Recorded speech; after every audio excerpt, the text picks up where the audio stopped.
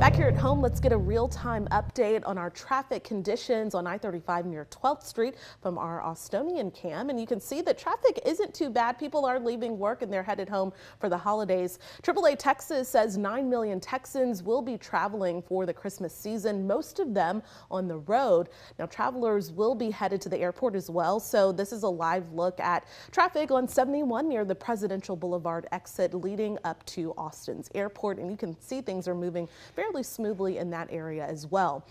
As flight times, we'll take a look at those now. Those current conditions show just some delays, but no cancellations out of Austin's airport. And besides getting to the airport early, the TSA has another reminder that could really help you and others get through the checkpoints a bit faster. NBC's Kathy Park has more from Hartsfield-Jackson International Airport in Atlanta. We are just days away from Christmas and the New Year, but as you can see, the holiday travel rush is officially on. We are here in Atlanta at Hartsfield-Jackson International Airport, and so far so good. We have definitely seen the traffic picking up here, but they've been managing the crowds pretty well. We are told that they anticipate roughly 90,000 passengers to travel through the airport today.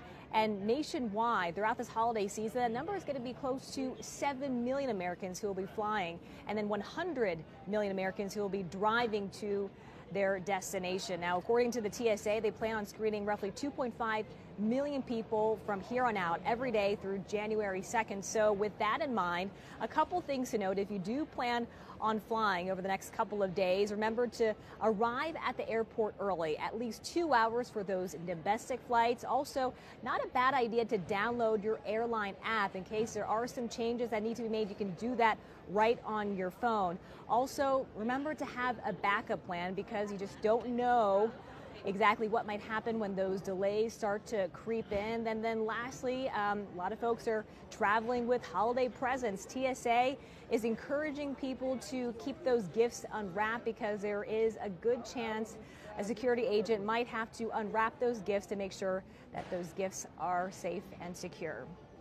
Reporting from Atlanta, Kathy Park, NBC News.